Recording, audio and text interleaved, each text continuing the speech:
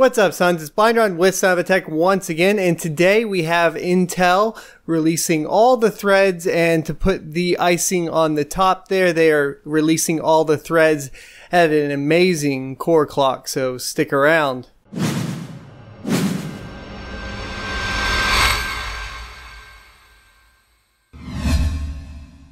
Alrighty, so we are looking at the new workstation processors for Intel. They were just announced, and they are going to have 18 cores and a whopping 36 threads. And all of these at the top end will boost up to 4.5 gigahertz. Now, of course, these aren't going to be unlocked, but this is pretty impressive to say the least. This will also support dual socket motherboards for dual socket workstations. So this will be a line in which you will be able to get a pretty amazing amount of cores and threads here right out of the box for your workstation. To top it all off, it's going to support 48 PCIe lanes, which is good, awesome. We already seen this on Skylake X, and it's going to be socket 2066. So if you guys already have an X299 motherboard, you could theoretically plop this in at least with a BIOS update. Now, that being said, you already have these in some sort of enthusiastic form, and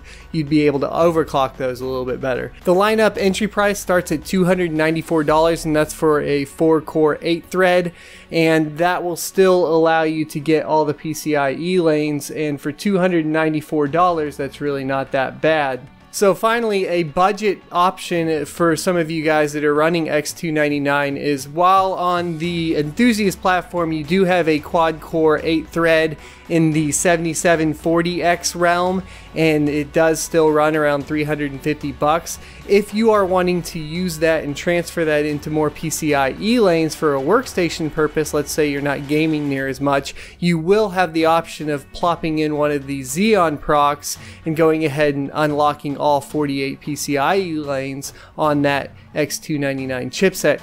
To me, that's the most notable thing, just because there are a lot of applications which you might want to use that in. One of them that I can think of, and you guys are going to hate me for this, but would be mining. While you wouldn't really want to spend that much on a proc normally for mining, having 48 PCIe lanes, provided the motherboard has a ton of PCI sockets and you can convert all your M.2s, means you could run a metric butt ton of graphics cards off of a single motherboard. Unfortunately, at the top end, the 18-core 36-thread proc, we do not have a price yet, but the highest priced proc, which is going to be the W-2195, is going to be clocking at 4.5 gigahertz still, with 10 cores and 20 threads. And this is going to run you a cool $1,440, which is pretty high and pretty up there, but that's what you're looking at. And if you want to bump down but stay at 4.5 gigahertz, there is going to be a 6-core 12-thread proc, and that will overclock to 4.5 gigahertz, or sorry, that will turbo up to 4.5 gigahertz, and that's going to run you $635.